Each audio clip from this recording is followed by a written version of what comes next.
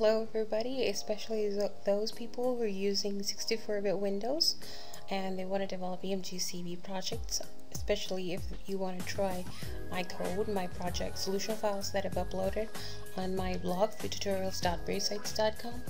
Now, if you have had this problem of the EmguCV.Invoke error, or you're having some issue running my code on your 64-bit Windows, the issue, I am here to resolve that issue for you today, because recently I shifted to Windows 64-bit Windows myself. So here's what I want you to do. Go to my website, download any code you find. The one that I've opened, the solution file that's open in front of you right now, is the level 3E face extraction code. Now all you have to do is just try and you extract the folder, and then you just open the solution file and try to debug it and see what happens. Okay, let's just give it an image. Browse, and there you have it. The type initializer for blah blah blah EmguCV.Invoke error through an exception. Now, as usual, this is the error that I've been getting a lot of complaints about, and people have been asking for help. But I couldn't help until now, because ever since I shifted, I had trouble with it a lot. So I finally resolved it. Now, I said in my previous tutorials that for this error, all you have to do is you have to add the DLL files from the EmguCV installer's bin folder to your project's debug folder. But let's see if our debug folder already has those DLL files or not, and if it does, then why is this error even occurring again? So I'm just opening a level 3 face detection code. I'm going to my bin file, opening the debug file, and it so happens that actually I have all of the DLL files available. Then what could be the problem? Okay, the problem actually is that the DLL files I'm using are actually made for 32-bit targeted code. I debugged my code with the target platform target set to 32-bit. So when I try to compile it on my 64-bit platform, it actually gives me an error. There is a compatibility issue, and the system thinks probably that the DLL files are not even there. So they are there, but the wrong ones. These are the 32-bit DLL files, not the 64-bit. So either I replace them with the 64-bit version of these files, or I could simply do one thing, to set the target platform to 32-bit. So let's stop the debugging.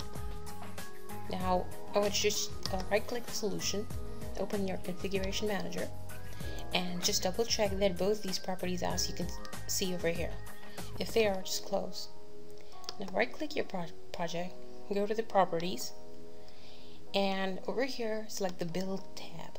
Now in the build tab, as you can see, this platform is set to any CPU, and platform target is also set to any CPU, which for my Windows means that it is for any CPU, means my current platform, whatever it is, whether it's 32-bit or it's 64-bit. So last time I coded this application with a 32-bit platform, so it was set for 32-bit, but right now my platform is 64-bit, so it's actually, my target is 64-bit.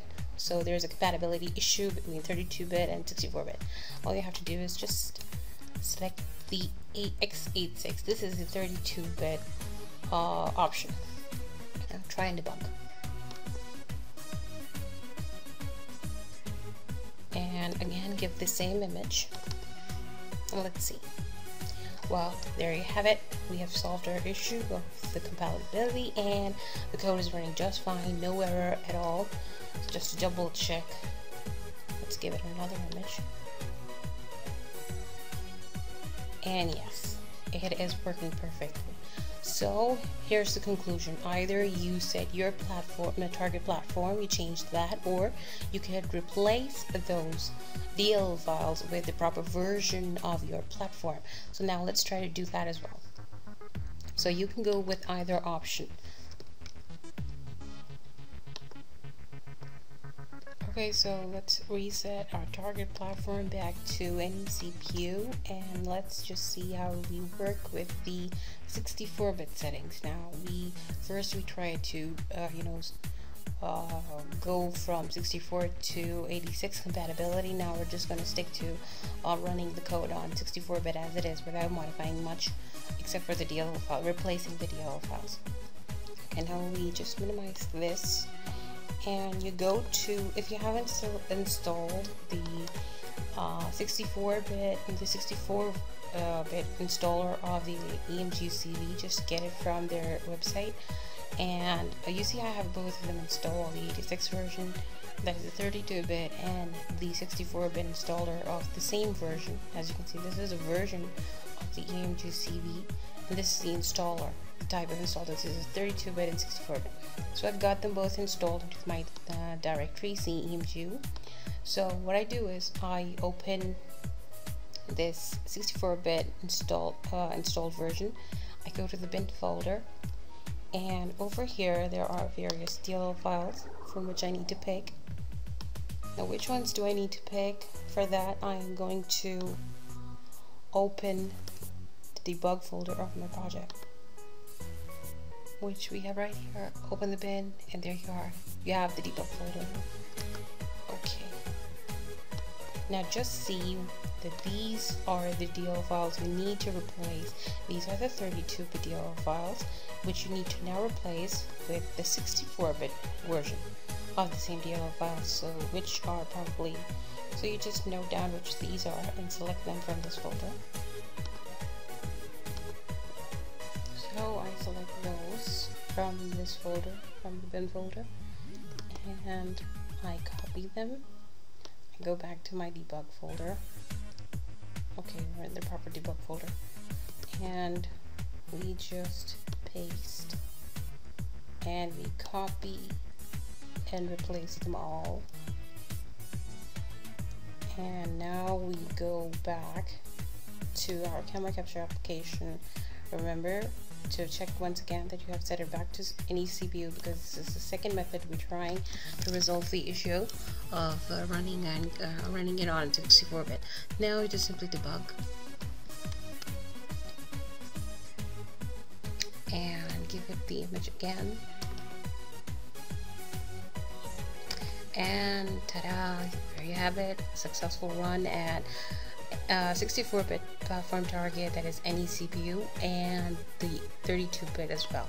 So you can work either way. Either you can set it, you can just let it be at the settings, whatever it is when you download it. That is, you can leave it at 64-bit and change the DLL files, or you could let the DLL files remain same and change the platform target of your application. So that was it for resolving the EmguCV.Invoke error, especially on 64-bit, and to be able to successfully run my code on your system. So I hope that helps.